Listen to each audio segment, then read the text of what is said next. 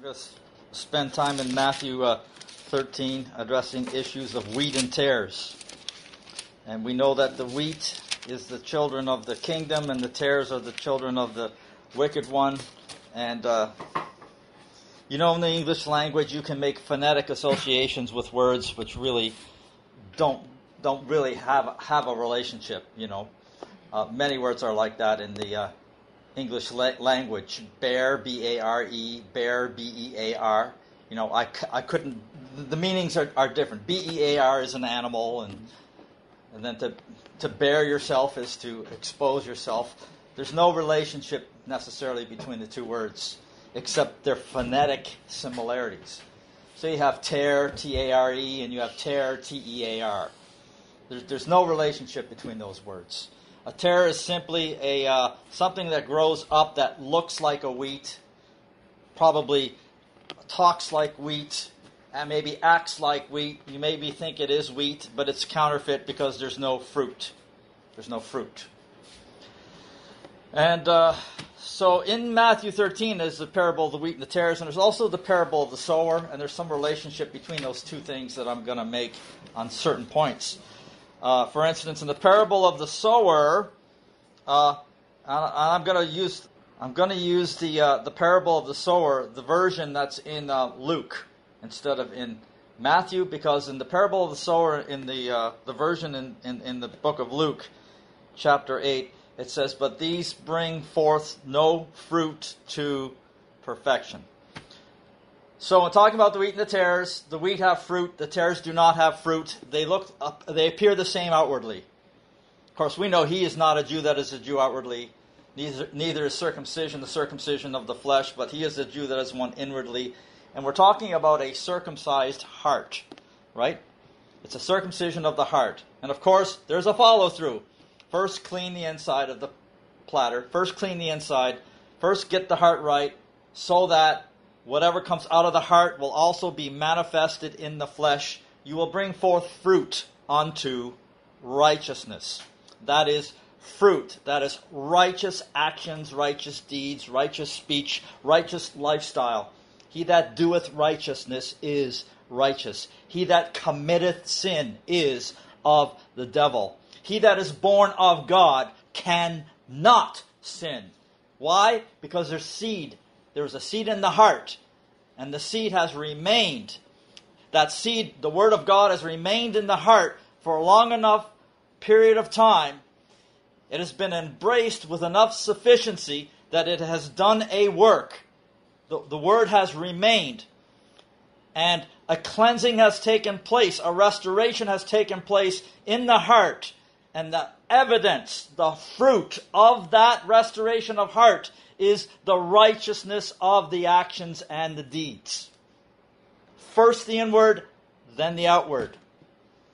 These bring forth no fruit to perfection. By their fruits we shall know them. When we've been through this before, we are trees of righteousness. A righteous tree brings forth righteous fruit. A good tree cannot bring forth corrupt fruit. A corrupt tree cannot bring forth good fruit. That means a corrupted heart cannot do righteous actions and deeds. It cannot, because what's in the heart is going to spring forth out of the heart into the flesh and produce a result. The result that comes forth in the flesh is the fruit. Like we said, you have an apple tree. What's the final result? The apple. You have a tree of righteousness. What's the final result? What you do express in your flesh. All right, now, so the parable of the sower in Luke, I guess I'll start there. Sower went out to sow his seed, and as he sowed, some fell by the wayside. It was trodden down. The fowls of the air devoured it. Some fell upon a rock. As soon as it was sprung up, it withered away because it lacked moisture. And some fell among thorns. Thorns sprang up with it and choked it. Another fell on good ground and sprang up and bare fruit 100-fold. And when he had said these things, he cried, "He that hath ears to hear, let him hear." And his disciples asked him, saying, "What might this parable be?" And he said, "Unto you it is given to know the mysteries of the kingdom of God, but to others in parables, that seeing they might not see, hearing they might not understand." Now the parable is this. The seed is the Word of God. Those by the wayside are they that hear, then cometh the devil, taketh away the word out of their hearts, lest they should believe and be saved. So here we're seeing clearly the seed is the word of God, and the heart of a man is like the earth. So the seed's like the seed being planted in the earth, right? The seed falls on the earth and the bird comes and takes it right away. That's devil snatching the word so that the word does not remain. It does not remain to be considered. It does not remain to be pondered upon. Let these sayings sink down into your ears, down into your heart. Keep these sayings. Embrace and meditate upon this quest for perfection, this call to perfection. Because in the parable of the sower, there's only one category that bring forth fruit to perfection. And the ministry is given for the perfection of the saints. And God said, be you perfect, even which as your Father which is heaven is perfect. So this is our mark, right? Amen. So you need to keep these things. And that's the seed that is that remains. And if that seed remains, and if purity and perfection and holiness of heart and soul and flesh is embraced, the fullness of perfection, if you keep it, eventually it comes to perfection. Eventually it comes to perfection. That's why he that sinneth continually sins, continues in his sin, never overcomes his sin. Now you can sin, or you can sinneth. You understand? ETH is the continuation of sin. Everybody's going to sin. All have sinned. Everybody learns obedience by the things they suffer. All right? But we're talking about embracing, acknowledging perfection. So, that's the rock. Some fell among thorns. The thorns sprang up and choked it. Okay. Those by the wayside are they that hear, then come the devil, and taketh away the word out of their hearts, lest they should believe and be saved. They are on the rock are they which, when they hear, receive the word with joy. Now these have no root, which for a while believe, and in time of temptation fall away. Okay? And that's have root in yourselves. There's something where we have to be established. There has to be an established confidence root in a something where God establishes something between the individual. You have a root, an established confidence, root of faith, relationship between you and the Holy Ghost, or you and Jesus Christ. The hairs of your head are all numbered. You have not chosen me, I have chosen you. I have called you by name. That individual surety, that individual blessed assurance that you establish between yourself and Jesus Christ through your experiences and everything else. That's root in yourself.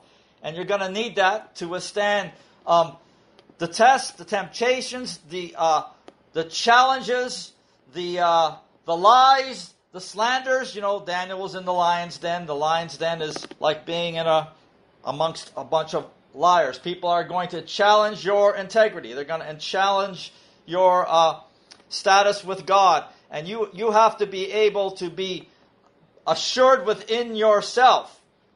You know, if I rely on being validated by everything from outside of me, then eventually I'm going to be in trouble.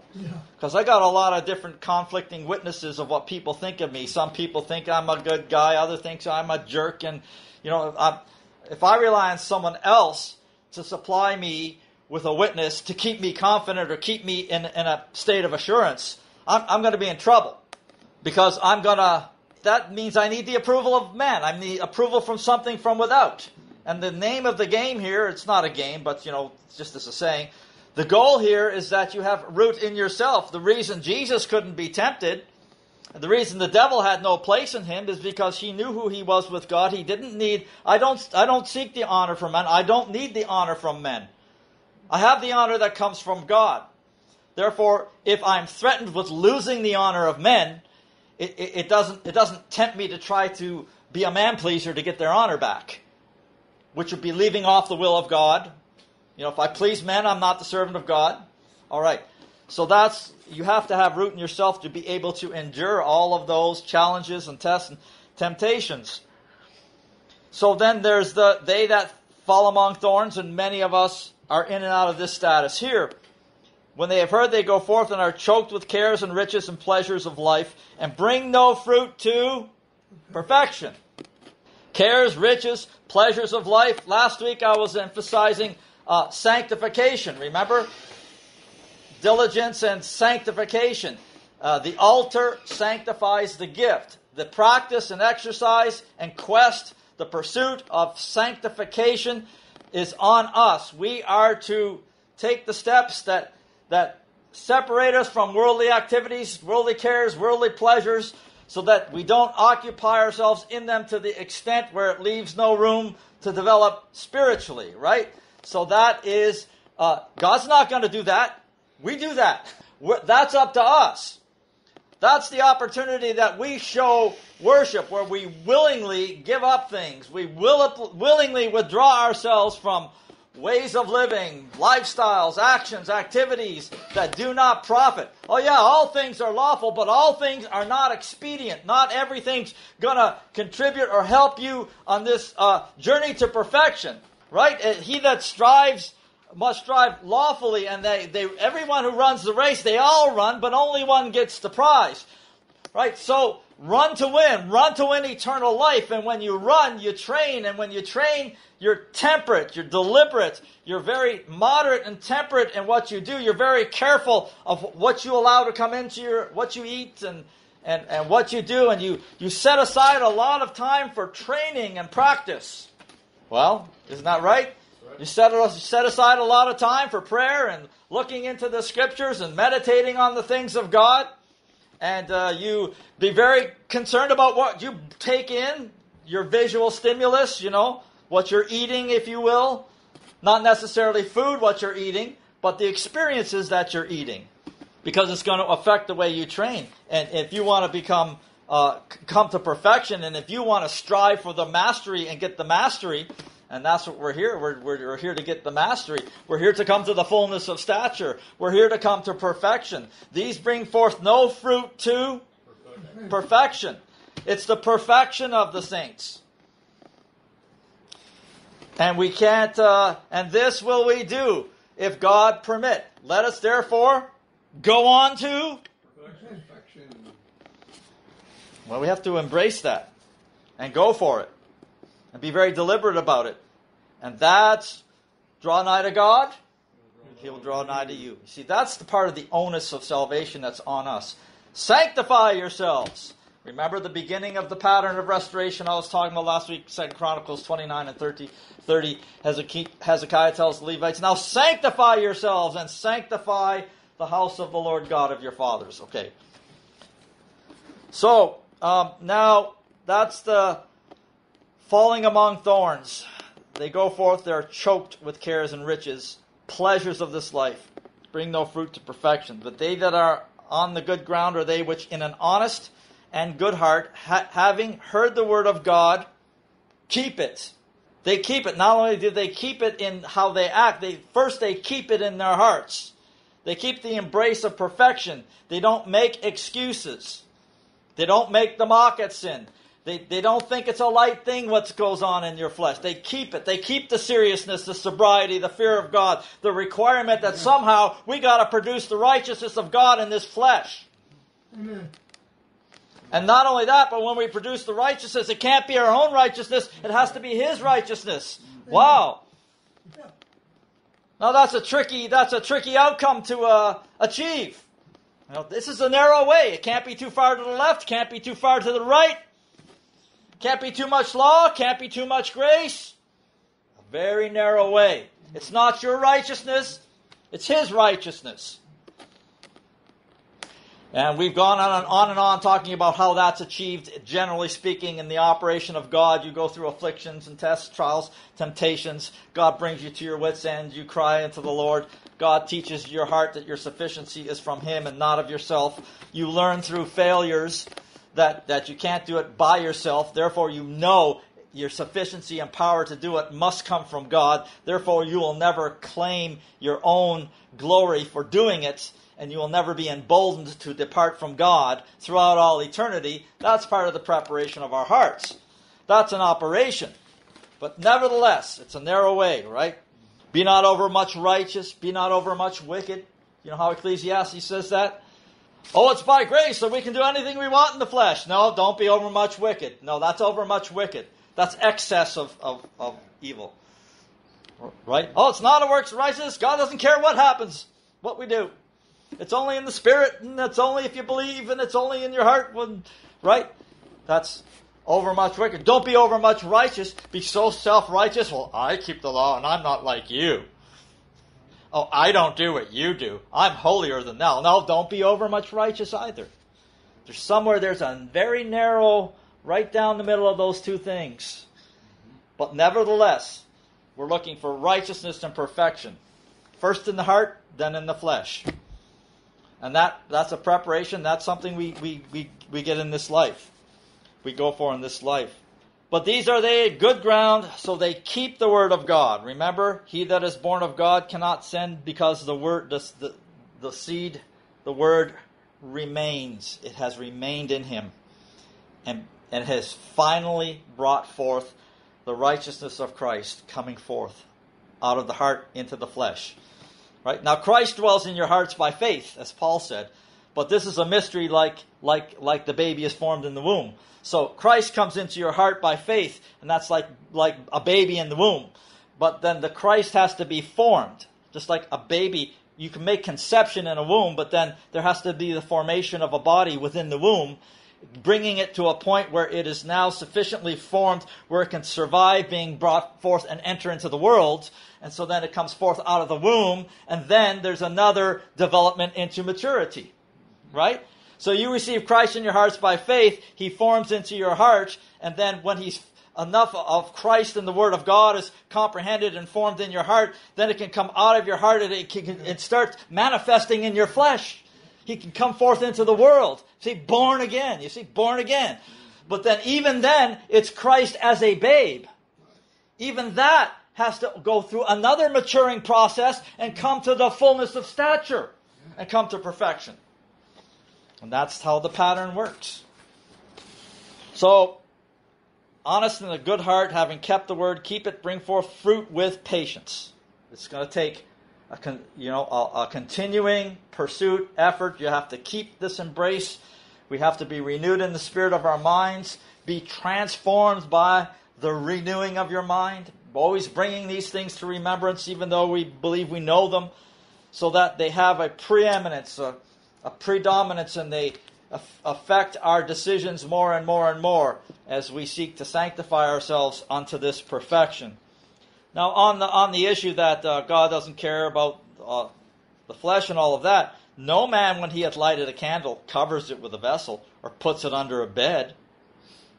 The righteousness of Christ isn't made to be just something that's within that nobody ever sees. Isn't that right? Right. That's right. No, but you set it on the candlestick so that everybody who comes in can see the light. Everybody. Yeah, we put it forth on this fleshly candlestick. We bring it forth. We demonstrate. That which makes manifest is light. Yeah, that which makes manifest is light. But for we commend not ourselves as others, which need letters, but we by manifestation of the truth. By the manifestation of the truth, we commend ourselves to every man's conscience in the sight of God. You understand? By having the truth manifested in our mortal bodies, by living righteous and holy, by having a moral demonstration of life. Not by our own righteousness, by His righteousness. But having a moral demonstration of life, it commends ourselves to other men's conscience without us saying a word.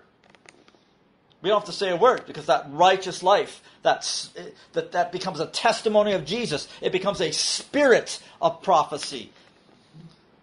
And there is an emanating spirit from our life that affects not only the people we contact with, but the people who hear about us. Paul said, your faith is spoken of throughout the whole world.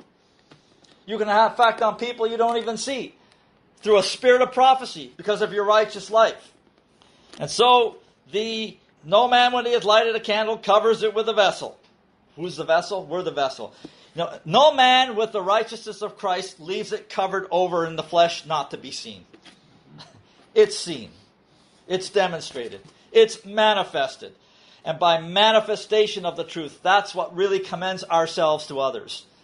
You know, not just the lip service. Oh, I just want you to know I serve God and I love the Lord. Well, I guess that's okay if you're really speaking the truth. But what's more powerful than that is that manifestation of the truth, fruit to perfection. So, there is nothing secret that shall not be made manifest, neither anything hid that shall not be known and come abroad. Take heed therefore how you hear, for whosoever hath, to him shall be given, and whosoever hath not, from him shall be taken, even that which he seemeth to have. From there we go to the parable of the wheat and the tares. Remember that I used the Luke's version of the parable of the sower to introduce the word perfection, because that's in there, but it's not in Matthew. But keep in mind now that the parable of the sower in Matthew 13 is right before the parable of the tares, wheat and the tares. Okay, so the parable of the sower is telling you there's only the category number 4, they that keep the word and bring forth fruit. And then Luke says fruit to perfection. Then right after that, another parable put he forth unto them, saying, and I'm in Matthew 13 now, verse 24, the kingdom of heaven is likened unto a man which sowed good seed in his field. But while men slept, his enemy came and sowed tares among the wheat, and went his way. But when the blade was sprung up and brought forth fruit, then appeared the tares also. So the servants of the householder came and said unto him, Sir, didst not thou sow good seed in thy field? From whence then hath it tares? He said unto them, An enemy hath done this. The servants said unto him, Wilt thou then that we go and gather them up?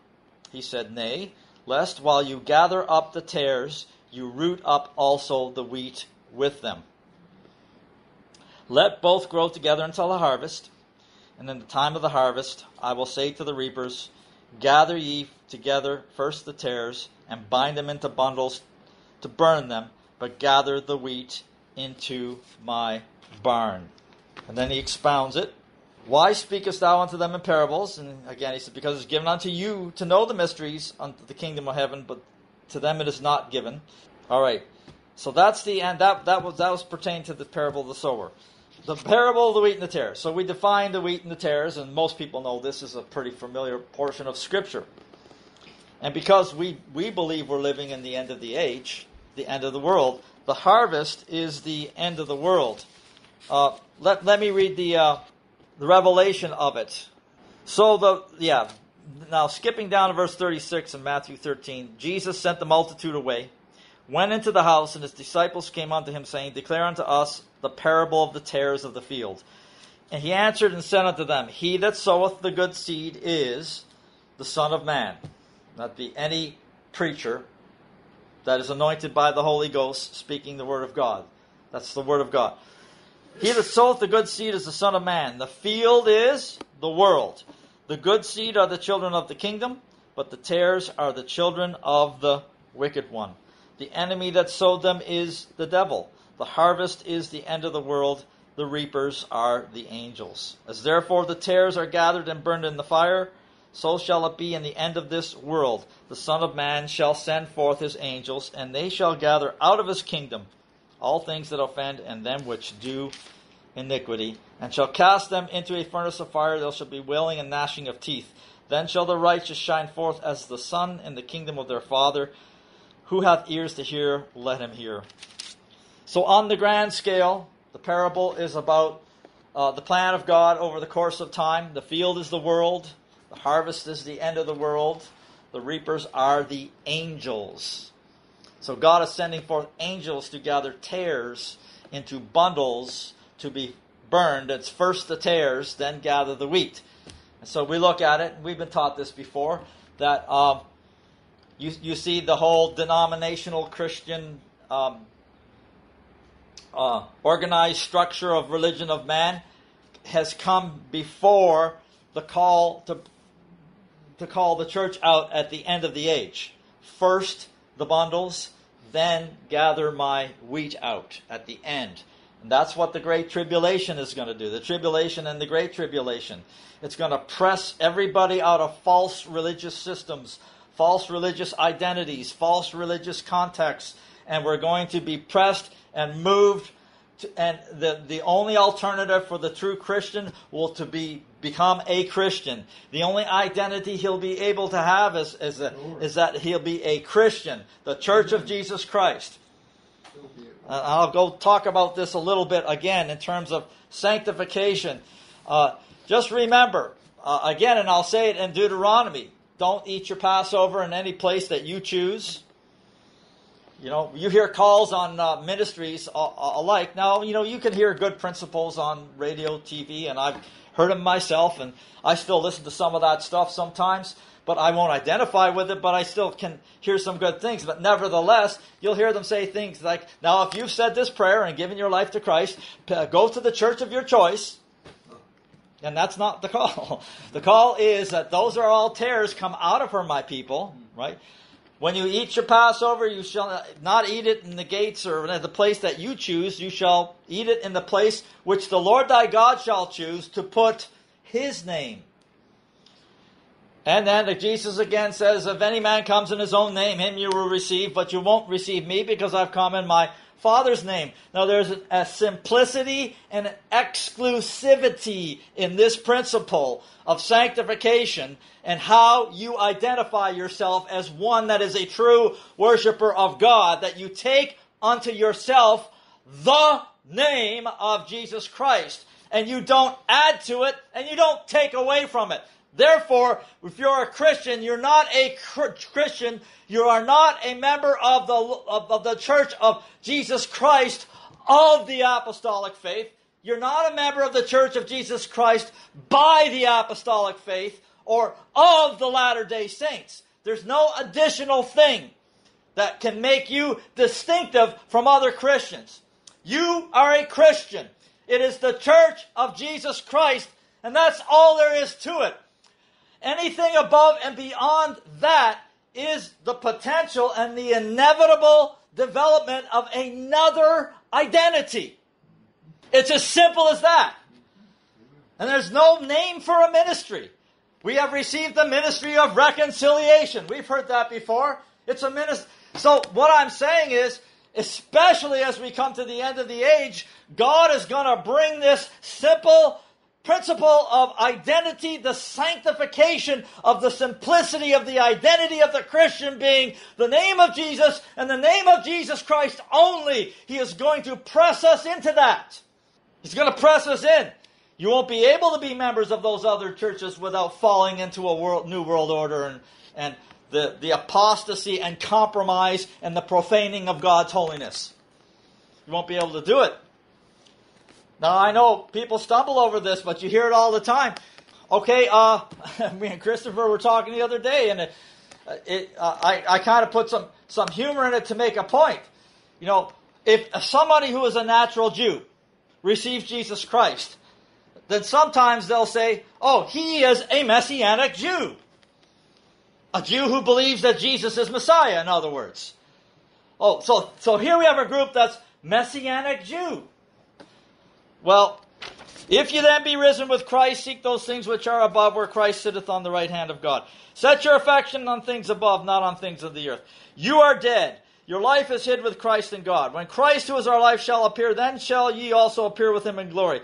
Mortify, put to death, stop committing, stop yielding your members. Don't do these things anymore in your mortal bodies. These members, mortify them, put to death these members which are upon the earth. Stop doing these things. Fornication, uncleanness, inordinate affection, evil concupiscence, and covetousness, which is idolatry, for which things' sake the wrath of God cometh on the children of disobedience, in the which time you also walked in them, when you lived in them. But now also put off all these, also the spiritual inward sins, also, which are anger, wrath, malice, blasphemy, filthy communication out of your mouth. Lie not to one another. Lie not. Stop telling lies on your brothers and your sisters. Stop the slander. Stop the pointing of the finger, the accusation against the integrity of your brother and your sister. Stop it.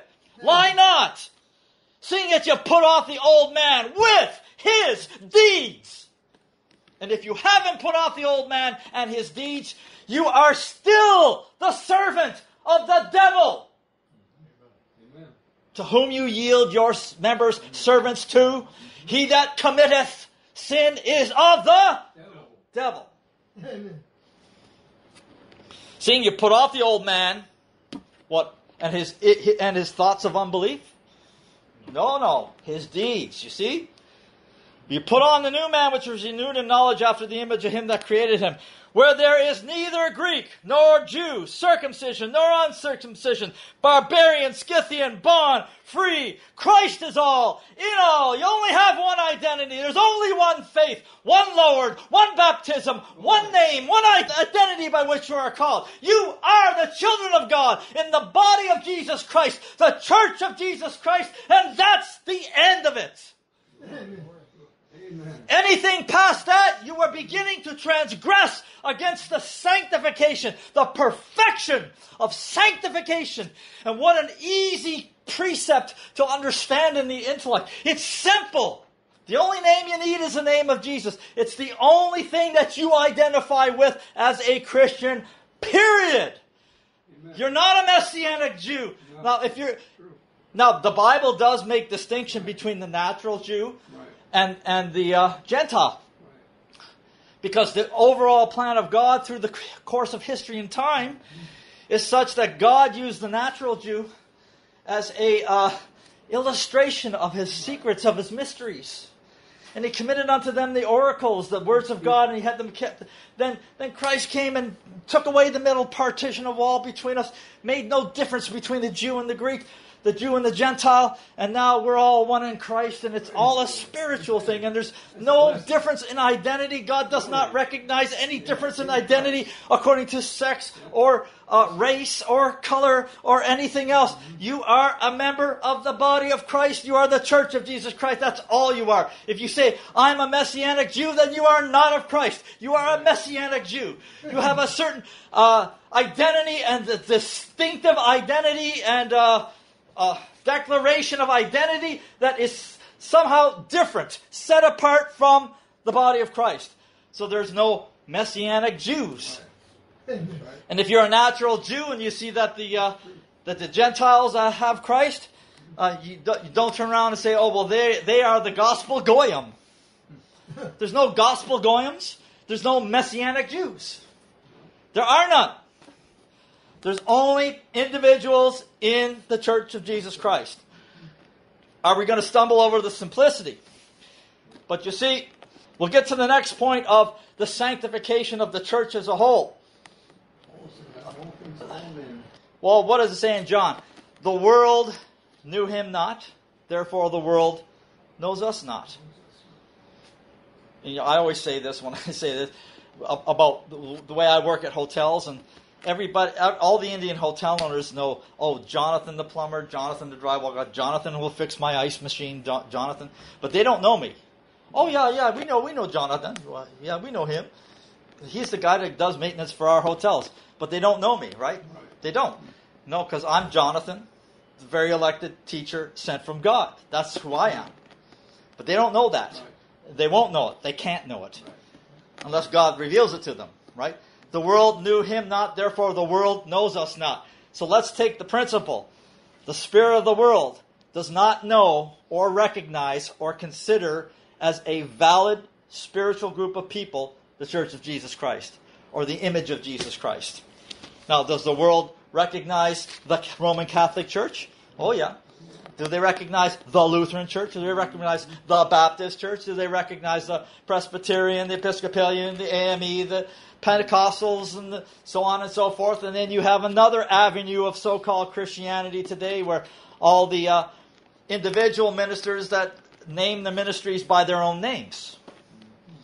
You know, the such and such, Brother Ray something or other ministries. Yeah. We don't have to go through all the names. Sometimes I name them and sometimes I don't. All right? Then you have another aspect of this breach of sanctification on this very simple principle. You'll have a group of people that say, well, well, we just decided to start a group, and we're not really have a denominational affiliation, but we're New Hope Ministries. We're Extra Hope Ministries. We're Overcomer Ministries. You understand? Yeah. Any kind of moniker or tag that you want to put on that, like that, is the beginning, or at least the beginning, of the breach of this sanctification, of identification. Why can't we just identify as Christians and we're the body of Jesus Christ? Amen. Okay, so one of the reasons is, here we go, 501c3. And the 501c3 is a status given by the IRS to charitable organizations that makes them exempt from paying tax. And so to get a 501c3, you have to put an identification on your organization that the world knows. Right? Like from where we come, it was Faith Cathedral Fellowship, or New Hope Ministries, or New Life Ministries, or you see all kinds of things. Jesus Changes Lives Ministries and everything else. They want to come up with a catchy name. And I'm telling you, who came up with that stuff? The religious imagination of men came up with that. Because every man that decides to put his own little tag on it makes another division. Now, some of these divisions have a more major effect, and some of them have a more minor effect. But we're talking about the principle. We're talking about the practice, and we're talking about the perfection of sanctification, beginning at its most simple application. How do you identify? What are you identified as by being a servant of God? You are identified as a member of the Church of Jesus Christ. And amazing how people are going to stumble. Now here's the thing. I don't see where Jesus, this whole story of does your master pay tribute? And then Jesus says, well, lest we should offend them, go catch the first fish and take a coin out and give them for them and me. And he says, of whom do the kings of the earth pay tribute, or take tribute? Of the children or the strangers? And they said, well, strangers. He says, well, then are the children free? Meaning that they are the Christians are the true children of the kingdom, the true inheritors of the earth, right? The meek shall inherit the earth. So they should be free. Technically, they should be free. But he says, for now, lest we should offend them, give them for me and for thee. Okay, I didn't see ever Jesus, and I didn't see Paul, and I don't see Peter, and I don't see any of the fathers of the church like that, especially the New Testament church, go try to get a status of identity that their government would recognize so that they could get a monetary benefit from the world. I don't see it. I don't see it at all. Especially when you have to deliberately identify yourself as something other than the Church of Jesus Christ. And while we're at it, there's no sense trying to make any effort to get the institutions or the authorities or the structure of the world to try to recognize us as the Church of Jesus Christ. The Bible already tells us the world's not going to know you. The world knows us not. The world knew him not. We don't need a deliberate, proactive effort to try to compel the world to recognize who we are. Right? It's by manifestation of the truth. Love one another. Then the world will know. Sanctify them. Sanctify them. We're on to sanctification. Sanctify them. Give them one identity, that the world may see and know that thou hast sent me. That's the real issue there. Okay. And I know I've heard things, and I haven't really followed through on this totally, but you have the king of Cyrus who decreed a decree to restore Israel, and Darius was in on all that, and that's, I think, in Ezra or Esther, I can't remember. It wouldn't be Esther. It'd be Ezra. Definitely Ezra. It would be in the book of Ezra. But you see, the thing there is that was a decree from a king, a world ruler, because remember, Cyrus was not particularly, he wasn't a Jew, he was a heathen king. But God put it in his heart. He said, I've received from God to tell these Jews to restore the house of God. Well then, if 501c3s fit into that kind of pattern, then the benefit of the 501c3 would only be to people who call themselves the Church of Jesus Christ. You wouldn't have all these different identities incorporated into the application of a 501c3. I mean, it's like, where is this in the New Testament? Where is the pattern in the New Testament that you can say, oh, well, the apostles had government benefits to help their ministry? No, they didn't. They didn't. The world did not know them. If you get a 501c3, a benefit from a government of this world, and a monetary one at that, because you are willing to call yourself something other than the Church of Jesus Christ, you're transgressing sanctification. And the most fundamental, simple level there is. And that's why I've always stood on this. And I've heard different things. And I've meditated on this for a long time. And I wondered about this and wondered about that. And folks, if you don't believe me now, you're going to believe this counsel. Let's take it out of the realm of me, okay? So I can't be accused of being iniquitous. I'm sorry. If you don't believe this counsel now, we'll have to embrace it and believe it more and more as persecution arises. As a one world government and everything takes its form and the beast takes its shape and begins to stamp out all resistance and all of that kind of thing. And that's why gather first the tares into the bundles. Okay? So I'm sitting and I'm listening to preachers calling people I know to be Christians. People that I have a witness, a true witness, that they are Christians. And I'm listening to preachers call them tares. Accusing them of being tares. And those very preachers are taking identities. They have 501c3s. They have identities. They call themselves such and such ministries. You call yourself anything ministries. I don't care what adjective you put in front of it. Doesn't matter. You're taking another identity. And you're getting a worldly benefit by compromising your sanctification with God. Okay, so you're doing that. And why? For what? For money. For money. This identity thing is a real fundamental, very hinging thing. This is wheat and tares. This is wheat and tares stuff. Oh, here it was. Here's the irony. The man who was accusing the brothers I know, who are Christians, of being tares, he himself has more of the markings of tare on him than the people that he's accusing. This is why I'm pointing this out. Does your ministry have a name other than Jesus Christ? Are you a such and such ministry? Are you a something cathedral, this and that? And you're getting the benefit. Bless the Lord, O my soul, and all that is within me. Bless the Lord, who forgiveth all thy iniquities, healeth all thy diseases. Forget not all his benefits. Okay, and I'm telling you, a man of true sanctification and faith, God will provide him the means to fulfill his ministry without the help of the world. He don't need no arm of flesh. I'm now convinced he doesn't need a 501c3. Not only does he not need it, but he is beginning to transgress sanctification of the church. This is the will of God. Remember last week? This is the will of God, even your sanctification. Now I'm taking the general principle of sanctification, and I'm telling you a particular aspect of sanctification that many people are in error with, transgressing. It all has to do with the simplicity of what we identify ourselves as. Right? No Messianic Jews. No none of that. No Torah groups. No this, no that.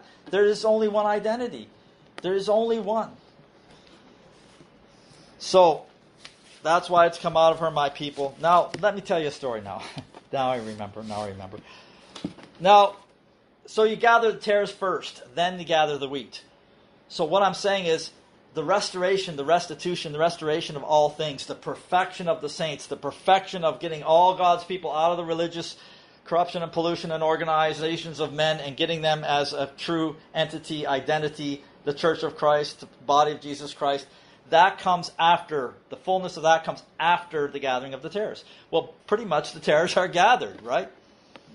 So while the tares are being gathered, we do not have a full manifestation of the restoration of the church, because that comes after. Now we're going there eventually. God, with patience, you go to perfection. And God has a lot of patience to bring His church to perfection. While we're on the way to perfection, For instance, going back to Deuteronomy, don't take your Passover where you choose, but in the place where the Lord your God shall choose to put his name there. And if the place that the Lord the God has chosen to put his name, if it be too far from you, in other words, if the restoration of all things is in time is too far away from where you live, where you're living, in the time frame you're living at, then there was a provision where you could turn it into money and you could do this and you could do that. But what I'm saying is that, okay, do you get the idea? We're headed to perfection. Lord. God's going to sanctify this thing, and you're going to have to follow this move of God's calling us out to further sanctification. We're going to have to follow this, pursue it, and embrace it, because we are at the end. But let me tell you a story. So I used to go to the UPC for a number of years, and they are basically a oneness church. There is a dispute between Trinitarians and onennesses, and it all has to do with Jesus' name and what you say when you baptize, Jesus' name versus Father, Son, and Holy Ghost, and all that stuff. And I'm not going to go into that, but and I've watched the standard of holiness and the sort of walls of holiness of the UPC begin to come crumbling down, and I've watched them compromise and fall away from since the time I was in that church way back in the 80s, late 80s, or mid 80s. But here's the thing. While I was in Canada, in Pembroke, I had no fellowship, and I was seeking the Lord, and I didn't know where to go. Well, there was no man of God there that was sanctified as the body of Christ. There's no body of Christ. There's no perfection of sanctified group of people that only said they were the Church of Christ. They're just a whole bunch of denominational churches. And so the Lord, through circumstance, led me to people by time and chance. I didn't plan it. I just met with people who invited me to church, and I went to the church, and I got filled with the Holy Ghost, and I got delivered from cigarette smoking, and the Lord told me, you go here. Even though it was a denominational church, God said, go here. The Holy Ghost led me into the United Pentecostal Church, right? Well, and then I stayed. Then I grew in stature. I grew in knowledge. I grew in understanding. This and that and the other thing. I met other Christians. I met an evangelist. That's Brother Glenn. I met him, who was a man who God had called and told him to come out from among them. And he was just at the very beginning of his ministry as an evangelist.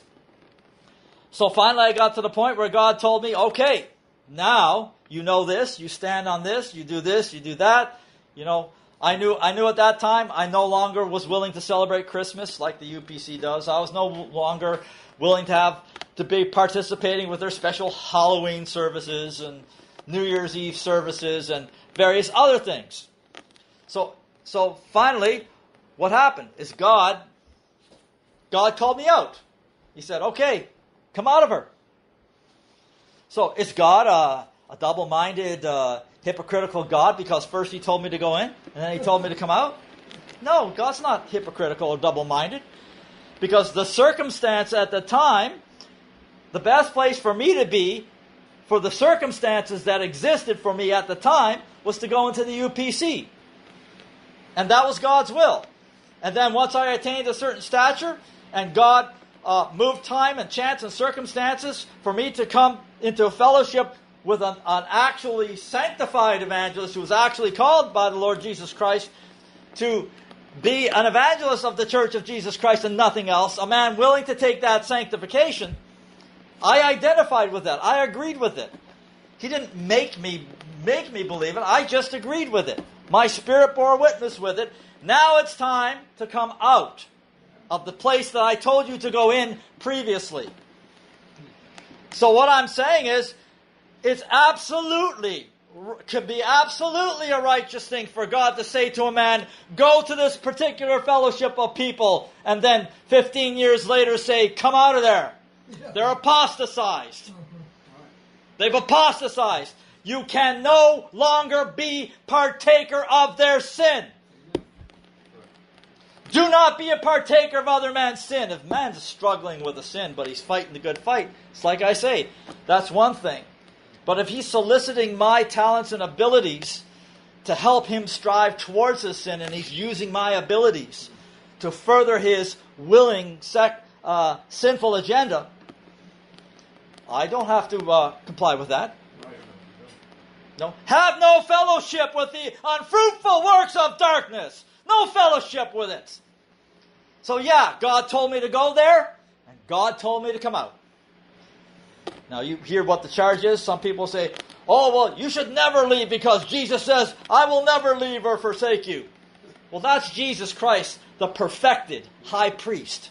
The perfected high priest will never leave or forsake you as an individual in your walk with God.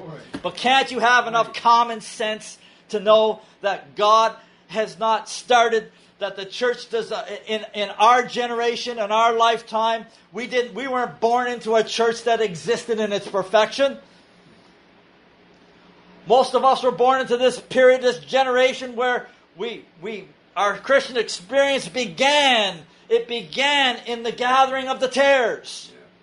Before the perfection of the church's identity had opportunity to manifest yet. So therefore, of course, God is going to say things like, go here, go there. And then after a period of time, when He got the most out of that situation unto perfection that you can possibly get, and they begin to apostatize, okay, come out of her. So yes, God told me, go to the overcomer ministry. And yes, God told me, leave the overcomer ministry. You can't be a partaker of those evil deeds. You can't exploit grace. Have grace, whereby you can serve God acceptably, holy, righteous, in mind, body, soul, and spirit, with reverence and godly fear. Have grace. Don't exploit it. It's like the man I heard say once, said, oh, my wife, she's a rebel, blah, blah, and she's gone from me, and I'm such a man of God, and I have such integrity, and God is in me that in spite of her being a rebel, I will still provide for her. I'll still send her money so she can live. And he said, now I'm going to provide for her, but I'm not going to finance her rebellion. You understand? Yeah. In other words, you can have somebody in rebellion, estranged from you, and the love of God will be in you enough that you'll still help them exist and live and sustain them. But you're not going to give them so much money that it enables them a free practice of their rebellion. You're not going to do that, right? Well, such is grace. Such is grace. Grace isn't there so that you have a free practice of your sin. You strive towards sin instead of away from sin, as I say. Yeah, grace will cover you, but grace will not finance your sex agenda. Or your lust. Or your worldly ambition. That's the misuse. That's the exploit of grace. That's what we've been talking about all along. So we're not tares. We are not tares. All right? The people that call us tares have more of a resemblance of a tare than we do. Of course, it's not over yet, is it? I still have hope, but it's harder and harder. I don't know. I get put in this awkward position. I have to shore up the integrity of the saints against all these lying slanders. Right? And it's such a provocation. And don't think provocation just comes from the underlings, the people of God, in the days of provocation when our fathers provoked God in the wilderness. Yeah, there is that provocation. But authorities and fathers are provokers too. Fathers, provoke not your children to wrath or anger, lest they be discouraged.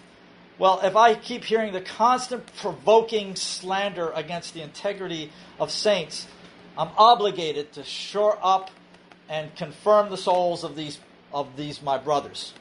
And it's a tightrope walk because, well, what can I say? It's a provocation. Sometimes you think, should I just hold my peace? Or what should I do here? If it's on a personal level, we'll find out. If I'm just speaking out of my own personal sore, that's one thing. And I'm willing to rise up and speak and put it to the test and put myself into the hands of God's grace and mercy. But my plea is that why should we provoke one another like that? Why should we slander? Why should we the accuser of the brethren is the devil. Right. That's right. And if you want to accuse me or my brothers, On what basis? Yeah. What's your scriptures? Don't just call us names and say, oh, you're just a tear. You tear things up. No. There's plenty of things being torn up in the church world. Yeah. Plenty of things. Plenty of lives being torn up by scandal and everything else. So, right? So what is this? You know, can someone come by and break down, for instance, I'll put myself in it. Everything I've been expounding for the last year about the truth of pure holiness, righteousness, all of that, all the things we've been talking about, all the things we've been throwing out there as a righteous plea against the slander against us, because we know that if there's ever to be a restoration, there has to be an acknowledging of these truths that I'm speaking. You have to acknowledge these truths I'm speaking, or there is no restoration. So, can someone come and break this down and refute what I'm saying with the scripture, principle after principle? You know. So what I'm saying is, if I may dare to say so, is full of substance. It's full of principle and precept upon precept. It is sound doctrine that cannot be gainsaid or resisted, except through some desperate slur or insult. So come, dismantle what I'm saying, scripture by scripture, precept by precept. If I'm a terror, how am I a terror? How am I transgressing? How am I not the elect seed of God? Yeah. How am I not a member of the body of the Church of Jesus Christ? Because I won't freely go along with your excessive transgression, your exploit of grace. Well, you don't have much of a case there. No case at all. And then, of course, again, I have to look at the Word of God. The wicked fall by their own counsel. Look at Psalm 50. You partaker with a thief. You consent with a thief, partaker with an adulterer. You slander your own mother's son. The mother's the church. The mother's son is your brother. And you slander him. You slander him to protect your own evil works. Now consider this, ye that forget God, lest... Oh yeah, thou thoughtest I was altogether such a one as yourself, as myself. God says, you thought you were altogether such a one as me, huh? Right? You thought we were all likeness or similitude, just like unto me. Consider this, ye that forget God, lest I tear you in pieces and there be none to deliver. Really? You want to heap up, either you're heaping up wrath or you're heaping up a greater degree of scourge, one or the other, to continue in this kind of practice. And I would spare you. If I could, I would spare it. And I would plead for the integrity of those who have integrity, the people that I gather with that have integrity. I plead for the recognition, acknowledgement of our integrity before God. That's really the motivation here. Now, the last thing I'm going to say is in John. 1 John chapter 3, verses 1 to 12. Behold, what manner of love the Father hath bestowed upon us, that we should be called the sons of God. Therefore the world knoweth us not, because it knew him not. So the world does not know you. They do not recognize you as a religious, spiritual people. They don't know you.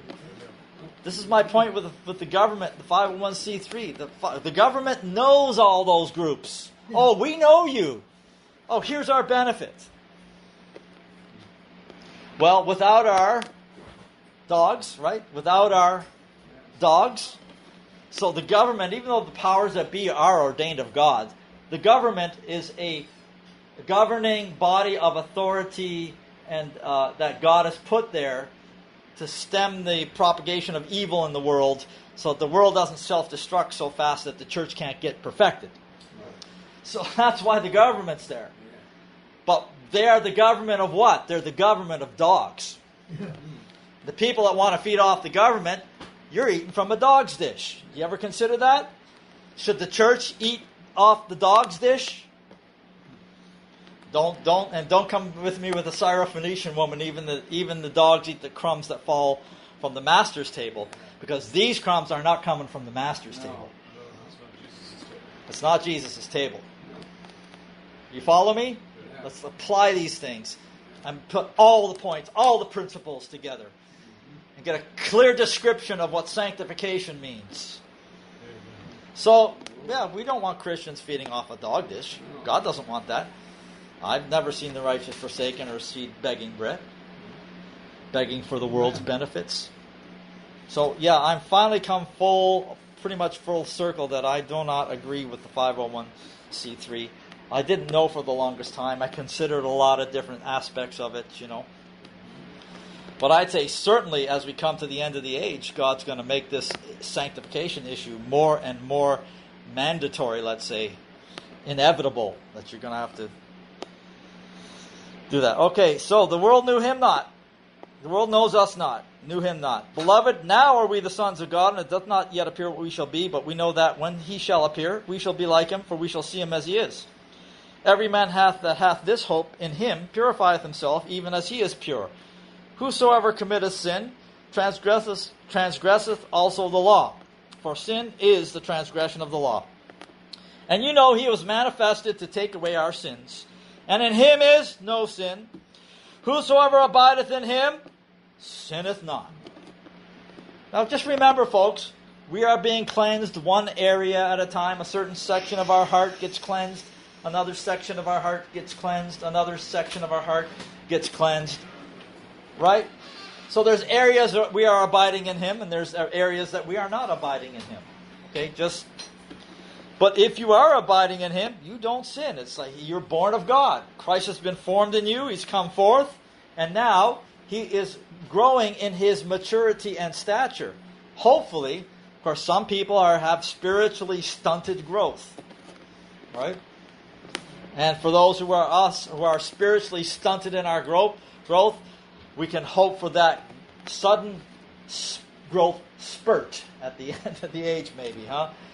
But still, we're looking for perfection. Okay? Whosoever abideth him sinneth not. Whosoever sinneth hath not seen him, neither known him. Little children, let no man deceive you. Don't let any man deceive you. He that doeth righteousness is righteous, even as he is righteous.